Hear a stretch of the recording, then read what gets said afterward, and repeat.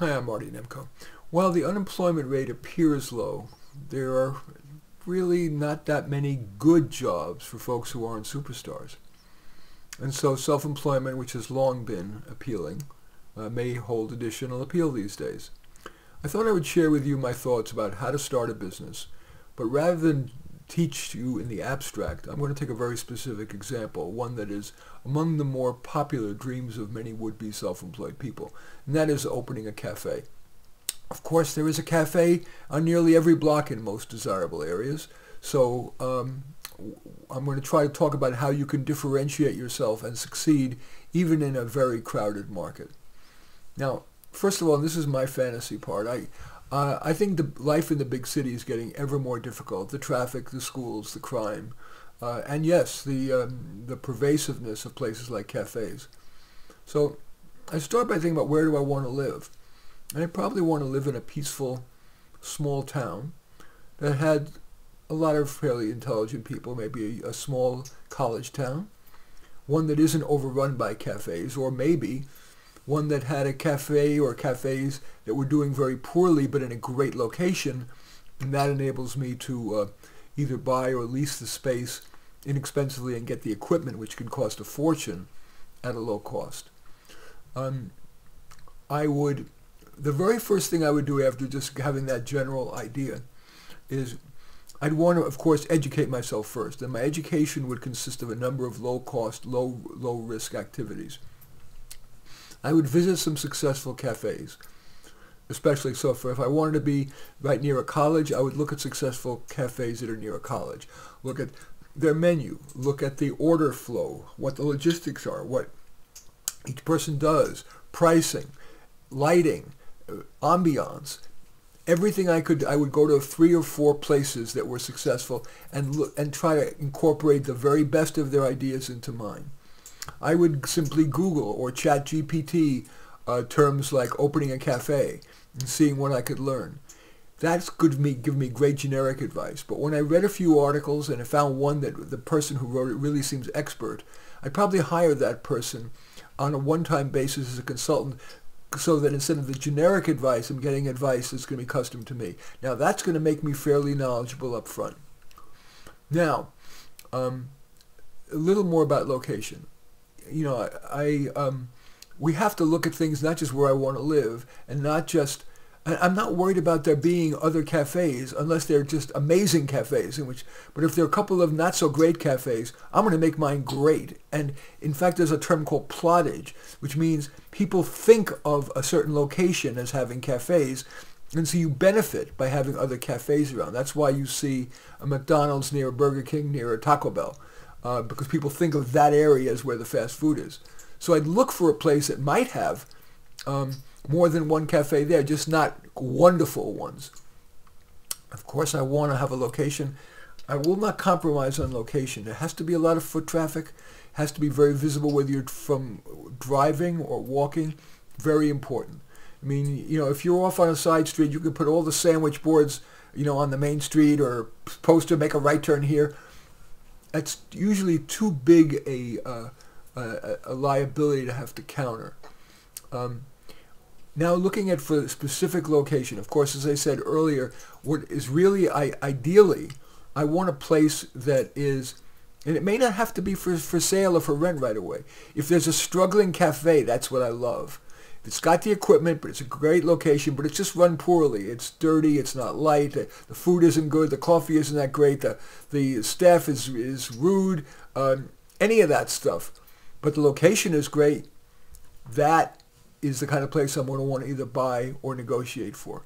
I'll have a lot of good negotiating potential, and usually you can get the equipment, and there's a lot of equipment. There's, you know, there's the displays, and there's the ovens, and there's the counters, and very important. I also want to consider zoning. Different areas are, I wouldn't say it's zoning, actually more regulation. Different locales have more and less regulation, and government regulation can kill you or make life relatively easy. I consider that in choosing my location. I also, when I'm negotiating the lease, I don't want to take all the risk myself. So I would try to see if I could get the owner to carry back some of the financing and say, give me free rent for 6 months, and then if I'm still alive, I'll pay you this fairly good rent, or give me an interest-free loan, or I want to try to get it to come from the seller, who is often, if that place is not doing very well, may be very motivated to give me a good deal. If I need additional money and I don't have it myself, probably the first thing I would do is get a couple of zero-interest credit cards and max those out and use that money. That's zero-interest loans. That's great. And if that wasn't enough, I'd go to friends and family, perhaps, although that, of course, is risky. But you're going to see the way every step of the way, I'm doing things not cheap, but smart, so that getting that location with the right equipment at the right price is the most important thing. Then when it comes time to remodel it, I'm going to use paint. It's cheap to, if I want to make it very bright, I would just use the right bright colored paints. And again, I would copy the ideas from the most successful cafes. If, let's say it's an industrial one and there's all these big ugly pipes, I would either try to hide them by just painting it white, or I'd try to use them as a plus and paint them in really cool colors. I would use mainly artificial plants because they don't need maintenance and they're really quite inexpensive. But I probably would have fresh flowers on each table because it's cheap. You go to a Trader Joe's or whatever, you can get a whole big bunch for $10. That's enough for 10 different tables, and it feels very non-artificial. That's the kind of cost-effective stuff I would probably do. Furniture, I'd probably, if I'm really trying to be efficient, I'm going to use hard chairs to get people out of there. But that's not quite, it's not all about the money. So I'd probably get at least a mix of some very comfortable chairs that I could get either out of, students who are selling their stuff, or flea markets, or Craigslist or whatever. Used is fine. I want it to look and feel fairly homey. That's pretty important, and yet have enough hard chairs so that the tables turn, a reasonable number of tables turn. But I want it to feel like a place where people want to stay. I want to think about my role. Do I want to be a manager? Do I want to just be the guy behind the scenes? I'm a pianist, so I certainly would have events, because events can be very attractive to customers and yet not cost me a lot. So I'd probably play a little background piano music. I would probably invite people, guitar players. I don't want it to be too loud. I want it so people can sit and talk. So guitar players. I probably have a subscription to Sirius XM, so that I'd choose a channel that was consistent with my target audience, and it might vary with the time of day. I would make sure that the music ambiance was right. Cheap way, again, to create ambiance. Importantly, staff. One of the big problems is unreliable staff, or staff who aren't really great with people. I take my time to hire people who are good. I would start with my friends and family, and get recommendations from them, and treat them well so that they have a good time. They're working hard but not too hard. They get appropriate praise, maybe profit sharing, just creating a good vibe for them, treating them as the important people that they are. That's critical. I would definitely do that. I'd probably have some artwork, inexpensive artwork, that would be on the walls, and I'd act in a way like an art gallery, because it's using space that otherwise doesn't yield any money, and by having art up there that's for sale, I'm decorating the walls while at the same time getting a commission for the sales, just the way an art gallery would. Sourcing. I don't want to make things too complicated. So maybe in the beginning, until I got more established and saw what I needed to buy more of and less of, I might just start at Costco and buy my coffee, that perfectly wonderful coffee and flour and whatever else I needed. I tried to get as much as I could from Costco, the stuff that was not perishable, and then reassess. So I would be very careful to be monitoring what's selling, what's not, and adjusting my menu appropriately. I want to talk about marketing a little bit. Name is very important, creates the right feeling. There are two that just pop to mind for me. but it would depend on the kind of where you're located, what you're trying to. I mean, there's a little bar near where I live called The Graduate. It's near UC Berkeley, and that was an old movie, and it really attracted people. But a couple of names that come to mind that are memorable and create the right impression, I believe, would be Cafe Comfy, or Coffee, Tea, and Me, if you wanted to be a little playful, maybe have a little singles vibe in there, something like that. Signage. I'd want to make sure the sign is large but attractive, maybe with a fun logo. If it's comfy, I might have somebody sitting on a sofa, or 2 people or 3 people sitting on a sofa smiling, very comfy, cushy sofa, something like that. I would have, if I advertise, I wouldn't do coupons. That's attracting cheapskates. That's not what I'm trying to do. And I'm not going to price to be the cheapest. I don't want to be, over the market, but I want to be closer to the top of the general market in the area. So here in the San Francisco Bay Area, I might, for example, charge $3 or $4 for a little pastry, like a morning bun or a cinnamon roll or whatever. And maybe $3 for a cup of coffee these days. It's crazy, but it's what it is. And $5, say, for a latte, somewhere in there. Plenty of profit margin, not cheap, but not over the market. And then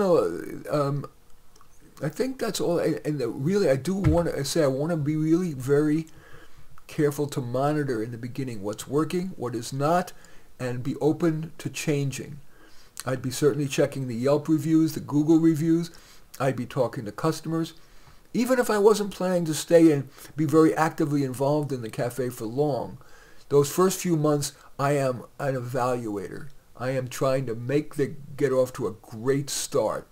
And then I might either, exit and move on to my next project, hire a manager, to run it, checking in on him or her regularly, and also giving due praise, paying fairly.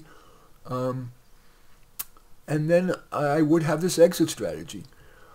If it's doing poorly, despite my efforts to improve it, I'd cut my losses and get out.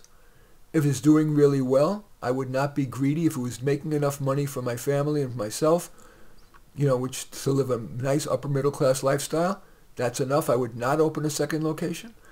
If I did want to, I might sell out and have somebody else buy it and use the profit for some other cool new venture. Or I might start a second location. But I won't let the quality go, and I won't let the whole business eat me up. So I would, with equal patience, start that second location. So that may be the world's shortest course in starting a business. There are some generalizable principles in that.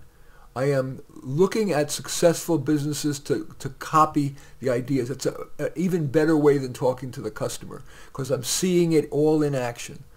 I am reading up a lot up front so that I'm not wasting money on consultants prematurely. I am not just starting. I'm reading carefully, free stuff off of Google and ChatGPT. And then I'll hire a consultant for an hour or a day to give me localized, customized advice. I'm very, very careful about location, not just high foot traffic if I'm looking for that kind of a location, but also, what are the government regulations in the area? Is it near where I want to live? And I don't want to take a location that has been bad. There's in a pretty good location, well, it seems to be a pretty good location near where I live, but every year or two, the restaurant there goes out of business. No good. I can't do that. It's got to be something that clearly is a good location. I want to, again, critical, if possible, not to have to buy equipment new. See if I can find a business where I can buy a business where they're motivated to sell, and therefore I can get the equipment right there in place, cheap. I'm going to, when rehab, I'm not going to fight and spend a fortune on rehabbing.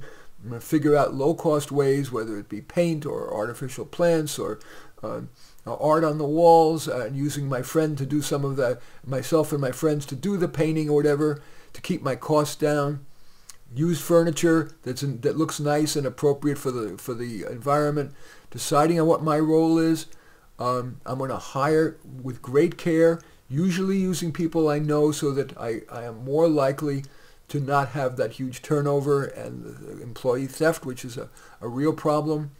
I'm going to have events, whether it be, that again don't cost much, whether it be music or, I was in Switzerland once and there was a cafe and they had a speaker every hour and you could just sign up on a blackboard. I want to talk, about roses next hour, or I want to talk about Ukraine the next hour. And that was a free way to get people there and to stay there. So think about low-cost events. Marketing. Name matters a lot. It's a cheap way to get marketing. Good name. If you're going to advertise, do it ultra-locally. Don't have to pay for very broad dissemination unless, it's an online business, you're trying to go national. But I'm very nervous about spending a lot on advertising. And then critically monitoring what is and isn't working. Put the time in up front in those first few months and you will reap the rewards. And then don't fall in love with a failing idea. If despite your efforts to improve, it's not working well, get out. If it's working well, decide whether you want to, whether enough is enough. You only want one location is enough, or do you need to open a second location, sell whatever, hire a manager to run your current business, run it through something else. Anyway, those are some thoughts about how to start a business that, of course, apply to a cafe, but I think apply more broadly. In any event, I do like to encourage you to give a thumbs up if you like this, thumbs down if you don't. Be honest, that's fine. I certainly welcome your sharing on social media, and love it if you subscribe to this. If it's if you're listening to us on a podcast, subscribing to that, or if you're watching it on YouTube, subscribe to my YouTube channel. And I like to end every one of these podcasts with my very favorite slogan, which I do believe is more applicable now than maybe ever in my lifetime. We find comfort among those who agree with us, growth among those who don't. I'm Marty Nemko.